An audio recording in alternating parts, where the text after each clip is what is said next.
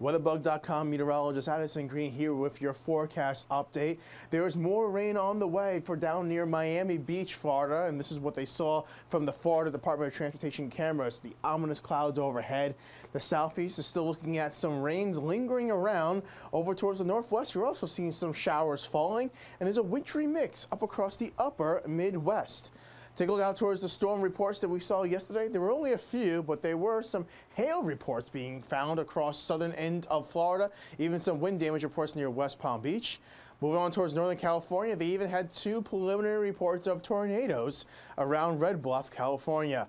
Now the rain is now moving across southern portions of Florida with just some scattered showers just north of Tampa, but the Florida Panhandle is looking at overcast skies. Now from Seattle down towards Portland, it's a soggy stretch of roadways we have to deal with as you're probably driving to and from work.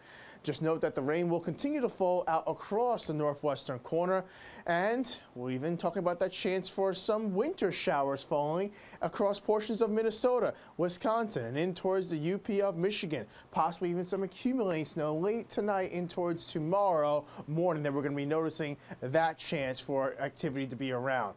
Rainfall amounts towards the Twin Cities, possibly picking up about 1/4 of an inch. Seattle, about 1 1/4 inches, and Miami, about 3/4 of an inch of rain.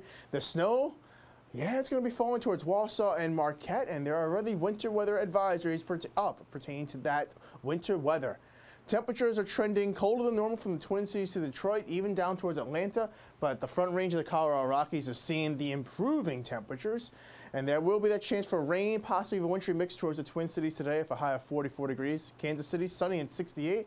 Down towards the deep southeast in Florida, we have the chance for some thunderstorms rolling around with temperatures coming in the 80s.